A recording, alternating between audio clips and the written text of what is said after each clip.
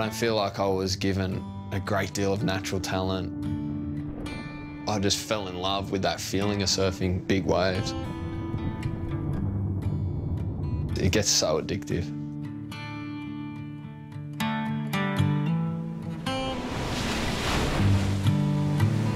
Travelling and chasing swells to remote parts of the world and surfing with only, you know, a handful of guys that are your best mates and stuff, it's like the best feeling ever.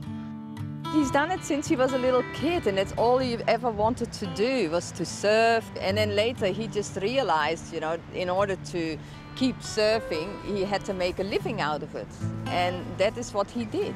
So this thing's got me through like barrels from 12 feet up to like 25 foot. I feel like the luck's run out on it and it made too many good barrels in a row. So. Everyone has limits, but whether you're breaking those limits, you're breaking those boundaries, you're pushing through them, that's what Mark does. When someone asks me what Mark is like, I immediately think calm.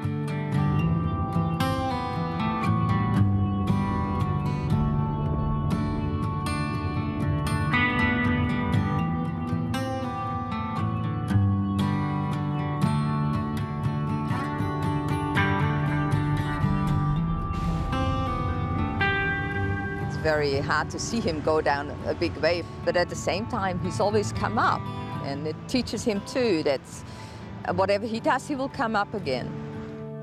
You can't interfere with somebody's life or with somebody's dreams and what brings them the greatest joys. It's his dream, not only his dream, it's his whole life.